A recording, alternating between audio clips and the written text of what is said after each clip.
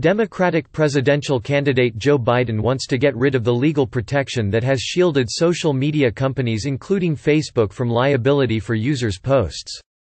The former vice president's stance, presented in an interview with the New York Times editorial board, is more extreme than that of other lawmakers who have confronted tech executives about the legal protection from Section 230 of the Communications Decency Act. Section 230 should be revoked, immediately should be revoked. Number 1.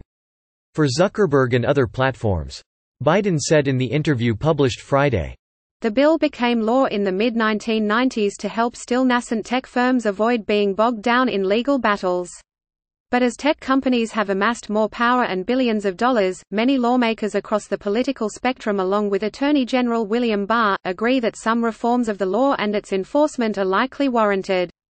But revoking the clause in its entirety would have major implications for tech platforms and may still fail to produce some of the desired outcomes.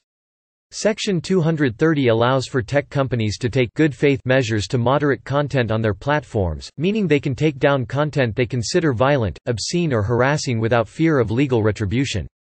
Section 230 obviously benefits not just Facebook, Facebook spokesperson Andy Stone told CNBC.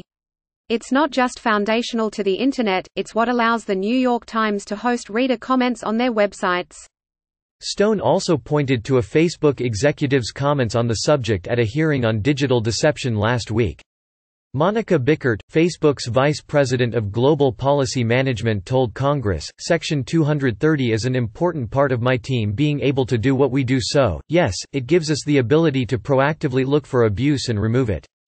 Biden's stance on Section 230 will likely be met with similar criticism in Silicon Valley to that lodged at Senator Josh Hawley, RMO, after he introduced legislation in June that would tie the protections of Section 230 to voluntary audits of the tech companies that prove their practices are politically neutral. Trade groups representing tech firms including Facebook, Twitter and Google said at the time that Hawley's bill would make it much more difficult for tech companies to remove reprehensible content.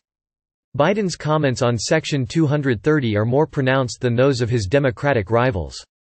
Asked by Vox last year how platforms should be held responsible for hate speech or misinformation, Senator Bernie Sanders, DVT, for example, said he would work with experts and advocates to ensure that these large, profitable corporations are held responsible when dangerous activity occurs on their watch, while protecting the fundamental right of free speech in this country and making sure right-wing groups don't abuse regulation to advance their agenda.